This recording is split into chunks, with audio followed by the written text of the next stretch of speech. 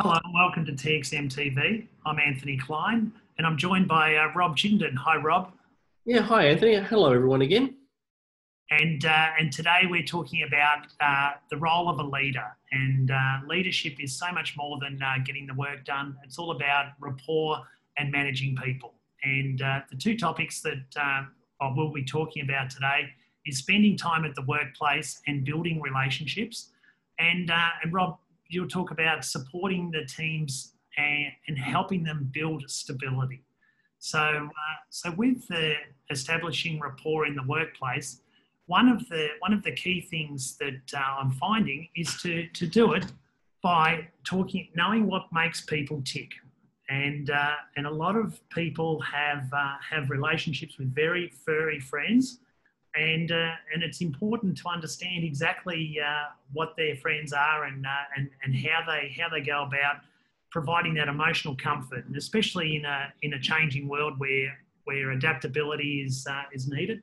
And these are some of the photos that I've collected from TXM workshops from our clients, and during the workshops I put them up on the screen, and it just provides a really nice emotional distraction for our content, but it enables work teams to connect, and by recognising that it's really is a lot of fun talking about people's animals. This is Axel's puppy in a black and white photo, and he's got the colour version of the same photo, and the younger one of his puppy.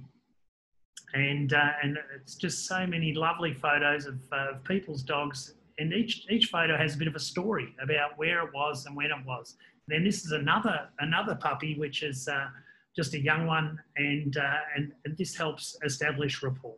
And so, having done that, knowing what makes people tick, just helps at a respect level, at a personal level, and it makes work fun.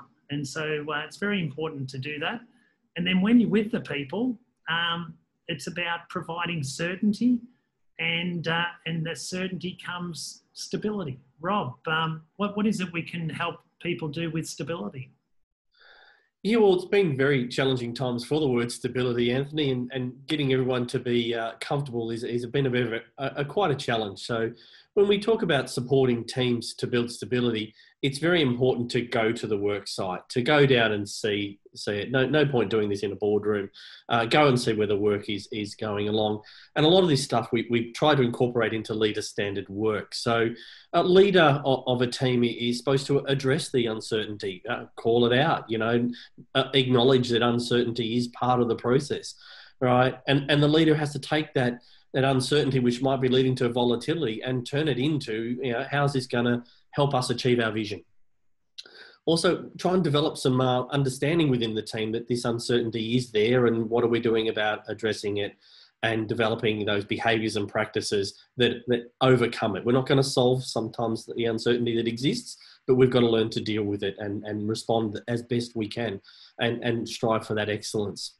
And in leader standard work, we're trying to always engage with standards. So what are the standards that we do in our process that we can hold true and deliver on, regardless of the uncertainty? So a leader also would point out what looks good. So in a leader standard working for a team, we certainly want to have a common understanding of what is expected and how we deliver on the products or the services that we're delivering. We want to make sure our leaders and our employees are all aligned to the vision that we're trying to do at this point in time. And your business may have had an altered change at the current climate. And ultimately falling back on routines, standard tasks and agreed behaviours that make our workplace fun and engaging to be in. So it's not just a fight to the death every day. It's something that's achievable. So, supporting teams is a key function of a leader, and addressing uncertainty and bringing calm to it is certainly a key feature of standard work. Fantastic. And together, once you've got the rapport and the respect to the people, and you understand what makes them tick, then really understand or work through and discuss the problems and support those people to resolve issues.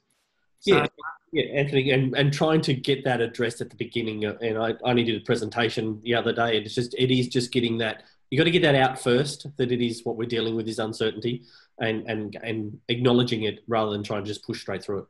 Yeah, and turn uncertainty into certainty. Correct.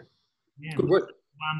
Well, thank you, Rob, and thank you for watching this live production. Remember to comment on our LinkedIn page, and we hope to see you again next episode. Bye for now. All right. Bye now, everyone.